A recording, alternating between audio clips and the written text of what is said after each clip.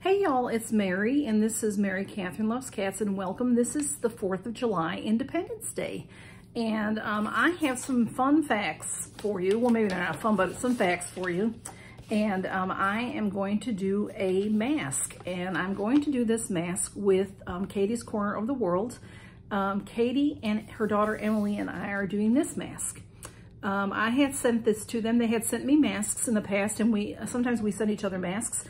And these I sent to Emily for her 10th birthday. So we will all be doing this mask today. And then we will, I have some facts for you for the 4th of July.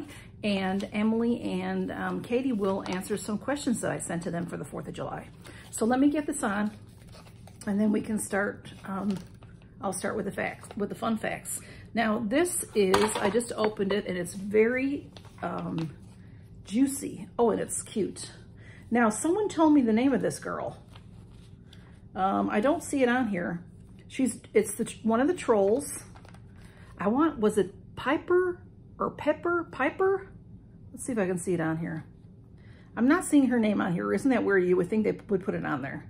But anyway, it was just a cute mask that I saw, and I thought Emily would like it, so I got them for us.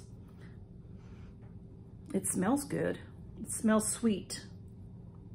And it does have, it's pink in color. How are y'all enjoying your 4th of July? I hope that y'all are having a great day, whether you're relaxing or grilling out or whatever it is you like to do. Going to the lake, going to the beach, spending time with family, swimming in the pool if you have one. Oops. I have the day off, so to me that's always a good day. All right, let's see. I'll put this on. It's very pretty. Oh, and I'm wearing my lobster headband that Kim sent me. Kim from Kimmy's Boxes and Laura the Bargain Hunter picked that out at the dollar store when they were together at the Dollar Tree. This smells really good. Like I said, it smells sweet. And I don't know if that's gonna stay on under my, right here. For some reason, it always wants to drop down. I guess because I'm talking. But how cute is that? It's got little flowers on it. I thought I'd wear the lobsters for 4th of July because that's what I like to be doing. I'd like to be on vacation in Maine or at the beach somewhere on the East Coast. And I'm going to cut this off and having lobster. That's what I would like to do. You know, a lobster boil or something on the beach. Wouldn't that be fun?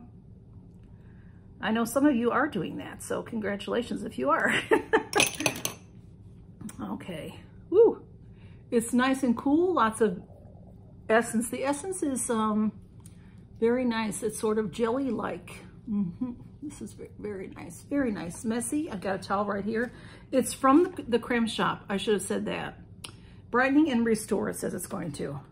It's a printed essence sheet mask infused with 24 karat gold and vitamin C. Fantastic. Okay. Let me see. Here are my facts about Independence Day, the 4th of July. On July 3rd of 1781, Massachusetts legislature called for an official state celebration to recognize the anniversary of the independence of the United States of America, making it the first state to recognize the 4th of July as an official holiday. Isn't that weird? It took over, what, well, no, now how many years was that? 1776? Well, like 5 years? Yeah. I was thinking it was way longer than that, but no. Okay. And then nearly 100 years after Massachusetts made July 4th an official state celebration, Congress declared Independence Day a federal holiday. That was the part that interests me. It took them that long to make it a federal holiday. The 4th of July might seem like the holiday that the White House would celebrate before any other, but it didn't actually host an official Independence Day party until 1801, and President Thomas Jefferson was in office at the time. And then I had some questions here right now. Okay, hang on. The oldest 4th of July parade in the nation is celebrated in the town of Bristol, Rhode Island each year. It has been happening since 1785. That's a long time. If I lived there, I'd definitely be going to that parade. There has only been one president ever born on the 4th of July, Calvin Coolidge. Coolidge was born July 4th of 1872 in Plymouth Notch, Vermont. On July 4th of 1826, 50 years after the Declaration of Independence was finalized, former U.S. Presidents Thomas Jefferson and John Adams reportedly died just hours apart. Exactly 5 years later, James Monroe reportedly became the third U.S. president to die on the 4th of July. That's very interesting. It's hard to get through an entire 4th of July party or parade without hearing the Star-Spangled Banner at least once or twice. Despite being written during the War of 1812, Francis Scott Key's famous song didn't become the national anthem until 1931, 88 years after Key had passed away. One World Trade Center in New York City is remarkable and meaningful to the United States of America for a variety of reasons. However, you might not know that its most outstanding feature is its height. It was designed to pay tribute to the year that America received its independence from Great Britain.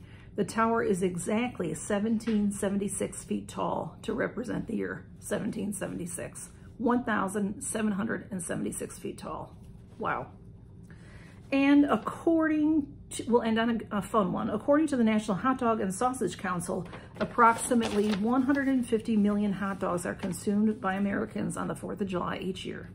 If lined up, that amount of hot dogs could stretch from Washington, D.C. to Los Angeles more than 5 times. So, are you having a hot dog today?